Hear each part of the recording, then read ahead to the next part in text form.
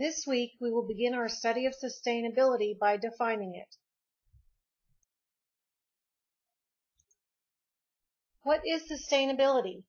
In your readings, you'll note that terms and definitions are always important, especially when considering the context in which they were meant. Let's first start with the broad three pillars of sustainability found at the link noted on this page, and start thinking about how all the puzzle pieces fit together if we want to succeed. Critical infrastructure refers to the water, wastewater, power, and transportation and telecommunications industries. Infrastructure systems, like environmental corridors, do not stop at community, city, state, or even national boundaries. Instead, they link regions and markets, which are complicated by political and jurisdictional issues that have to be addressed. A basic framework for developing sustainable critical infrastructure systems must include a broad and compelling vision, a focus on providing the integration of essential services, recognition of the interdependencies among the critical infrastructure systems, collaborative system-based approaches, and performance measures.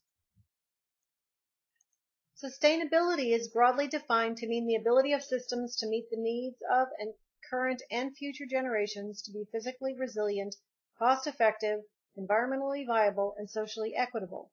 A more in-depth definition is that sustainability can be defined as the ability of developers, users, communities, and societies to continue current practices given predicted rates of demographic change, economic and social resources, objectives of developers, the community and society, carrying capacities of ecosystems. With this in mind, sustainable development must demonstrate a long-term balance between economic growth, society, and an ecosystem's health.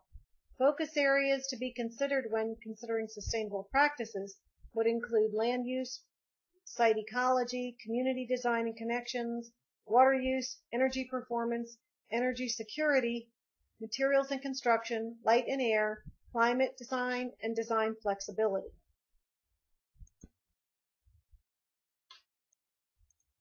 A common pool resource is defined as a valued natural or human-made resource or facility that is available to more than one person and subject to a degradation as a result of overuse.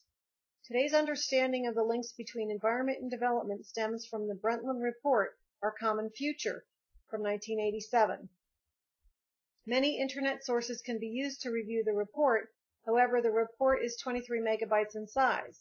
It has spread quickly and is now a central theme in numerous organizations and countries in attempting to reconcile real conflicts between the economy and the environment.